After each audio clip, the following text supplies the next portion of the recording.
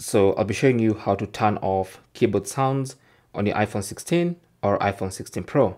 So if your keyboard makes these sounds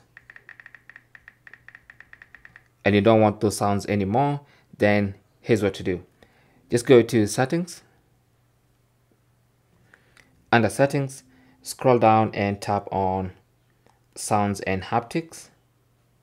And then here, if you want to, you could silence the entire phone by just putting the entire phone in silent mode.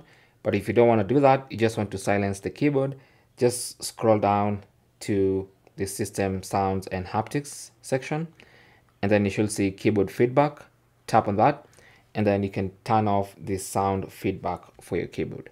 And once you do that, now whenever you type on the keyboard, it's going to be quiet, even though the iPhone is not in silent mode.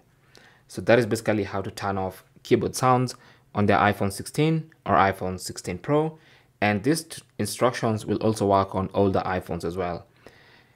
So if you found this useful, don't forget to leave a thumbs up and even subscribe for more tips.